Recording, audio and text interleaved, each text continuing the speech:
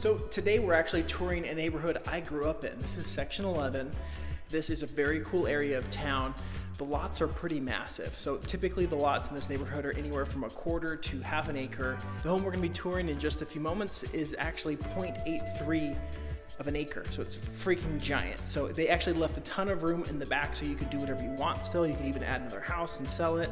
But it's a very cool neighborhood with no HOA, and it holds close to my heart because of course my parents still live around here. I have lots of family and friends live around here, and it's just a really, really awesome area. So let's check it out.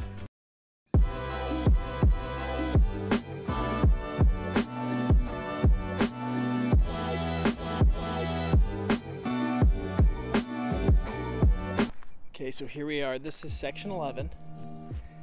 Beautiful, gorgeous trees. This neighborhood was built anywhere from the 70s, like this home right here, which was built in 1973. Of course, it's been recently updated. But from the 70s up into the early 2000s, there's just lots that have been available for sale. People buy them, do all sorts of unique homes. They're all very custom, including this one over here. This used to be more of an like East Coast themed house with like the red brick and everything. Companies come in, they've kind of renovated it to their own taste. I believe they Airbnb it, so that is an area. It's not technically legal, but I know they kind of do it anyways. So you do have parking over here, also access to the side yard with a big gate, and then the garage is around back as well.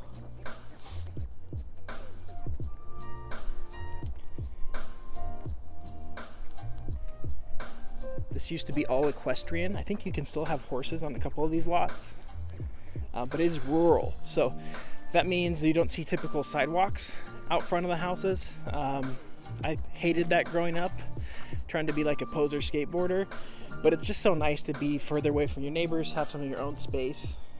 As I've gotten older, that's what I appreciate more.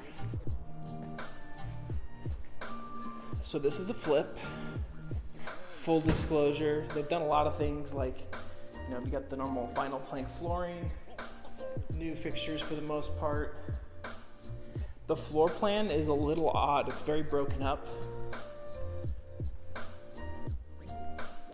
Here you could do like a little formal area right here. This would probably be the big family room, very large room. Probably 30 by 30, if not larger. The ceilings for this area are pretty high too, at least in this level right here. Right here, this is close to 9.5 or 10. This main living area right here, it is a little lower. So this is closer to the 8-foot range.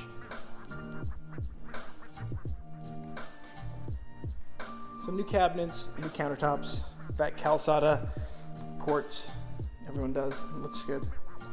Not a giant fan of this, but very easy to get fixed. What do you think? Do you like it? Do you wish they would have made it bigger? I kind of wish they would have made it bigger for how large this is. We should probably talk some stats as well. So this house is listed at $885,000. It has been on the market for over a month, so I'm sure there is some wiggle room. Let's go out here. It's 4 bedrooms, and they each have their own bathroom, which is awesome, attached. So no one's been living here for a while. This pool is green, chlorine is expensive, but that could come right back to life. But look, this is the potential. I see, and I get signed about what you did to me. Of course, me, I would definitely be putting in, you know, a big shop, work on some motorcycles, maybe a Bronco, do some cool stuff. You could even use this concrete pad as like the beginning landing strip for it. Basketball court would be a must. I don't even play basketball, but it's fun to just shoot hoops, you know? There's just so much space. So they have some fruit trees over there, and it's got solar. So even though it's built in 1973, it'll be fairly energy efficient. It looks like a lot of these windows have been replaced too. Like, these are newer windows, you know. And the outside it's this tile, but it really kind of looks like stone, especially from the front. square footage, we're just over 4,000 square feet. Now it's cool too because the master's this way, so to the right of the kitchen, and then all the other bedrooms, don't get dizzy, are over there. So let's go back to the master.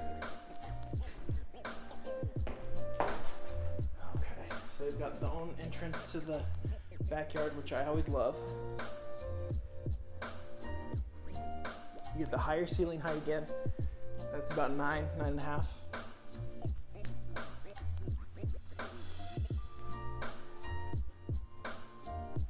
I love this bathroom. And they've got giant closets. It just needs, you know, to be completely built in. It's kind of odd they didn't even leave a shelf, but I guess then it's up to you how you want to custom do it. They look equal in size, so no fighting with your partner. I really like the floating tub.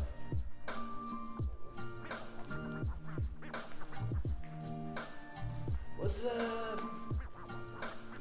You got the standard pooper.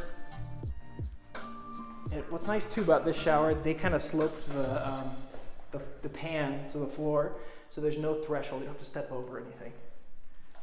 Then you've got rain shower, normal one coming out of the wall. That's where I shave my legs. All right, while I'm walking over to the other area of the house, I just want to talk about some pros to this community. One being no HOA. Do whatever you want to do. You want to paint your house a certain color, go for it. If you want to work on your vehicles in the driveway, cool. Con to that is other people can do that as well, but we're here, there's a ton of space. Excuse me. There's a lot of space, so you don't have to deal with that as much. It's not in your face. Another beautiful pro to this neighborhood is it's very close to the strip. You're probably 10-15 minutes tops to get down to the strip.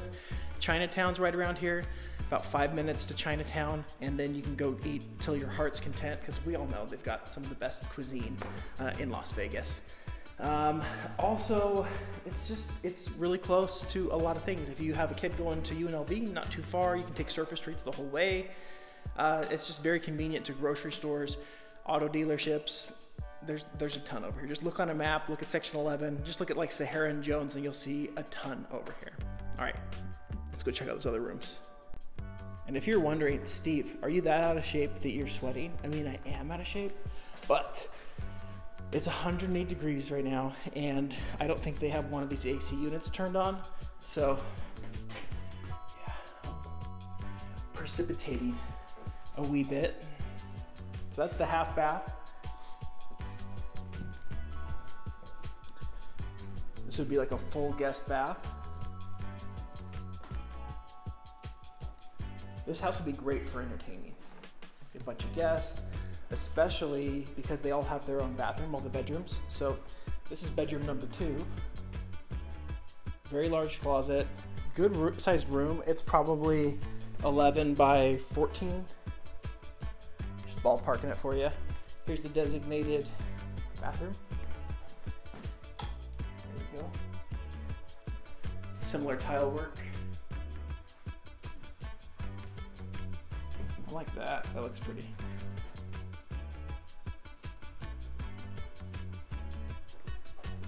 So you have an idea what they've done to this house. This is probably what the newer texture is, and this was what it was at one point. Might have even had some popcorn ceilings. All right, almost done.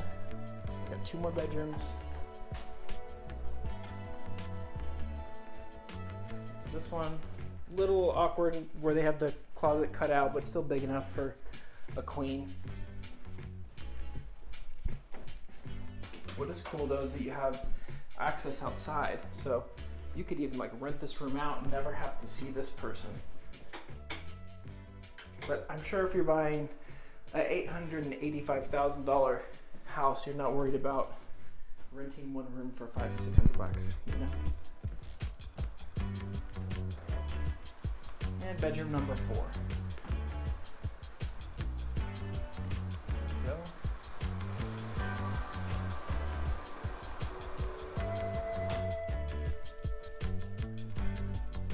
All right, so that's the tour of my hood, right? Section 11, this is where my parents still live. I grew up here. Awesome house, awesome area.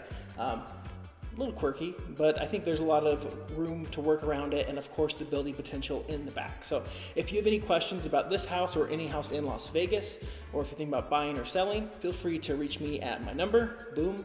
Also, don't forget to follow me on Instagram and TikTok at BattleBornSteve. And if you have any questions about moving or living in Las Vegas, I'm your guy. I'm a local Las Vegas real estate agent, and I'd be more than happy to help answer any questions you might have. So till the next video, see ya.